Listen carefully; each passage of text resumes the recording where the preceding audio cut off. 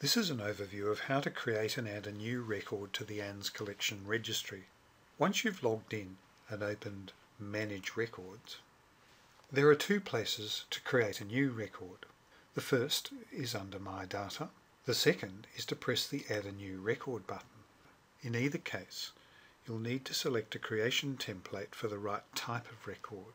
On the left is an icon for the record type, and on the right, a small question mark icon, which will take you to more information about each of the record classes.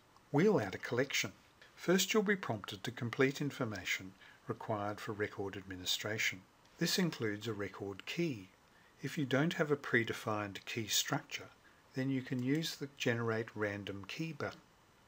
You choose a data source, a group, and a collection type.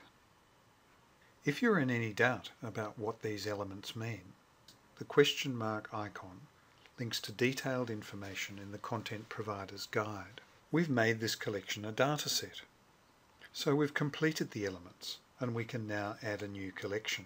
From this point we can start working through each of the menu items on the left to create a rich record. The conventions of building a record are similar for each element. Let's go to the Names element tab. By way of orientation, note that there's always a Help button over on the right. Whenever you see a question mark, such as the icon next to the Names element, you'll be sent to the relevant information in the Content Provider's Guide. The orange squares indicate that the content is required or mandatory.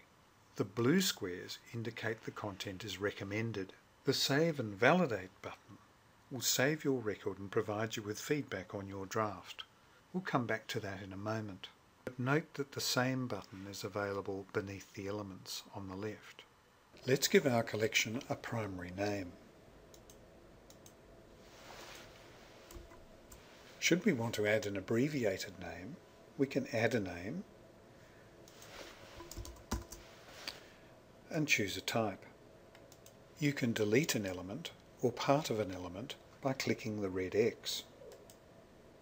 You can use the Previous or Next tab buttons to move back and forth between the elements, or you can simply press the element names.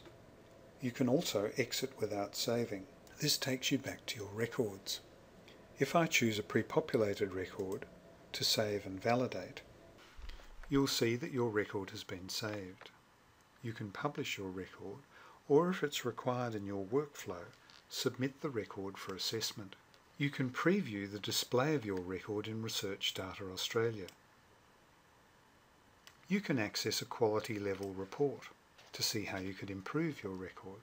You can see that I can keep editing from the left-hand menu.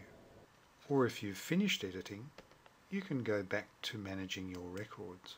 If you want to know more about managing your records, watch the video in this series entitled How to Manage Your Records.